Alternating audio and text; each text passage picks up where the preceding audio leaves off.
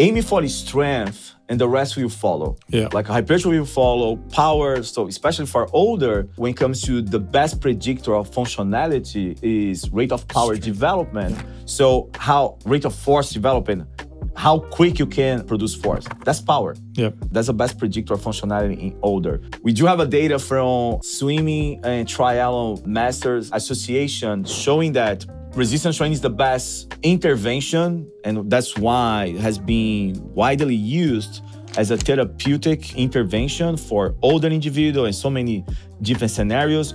But data from senior triathletes and swimmers compared to their sedentary peers, they have a more muscle. They have a more fat-free mass tissue. Think about that.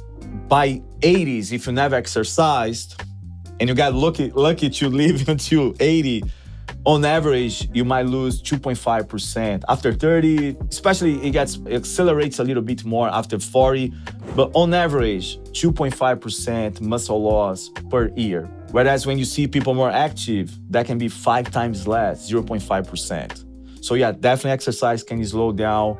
Of course, nutrition plays such an important role as well, but being active is a good way to maintain muscle functionality.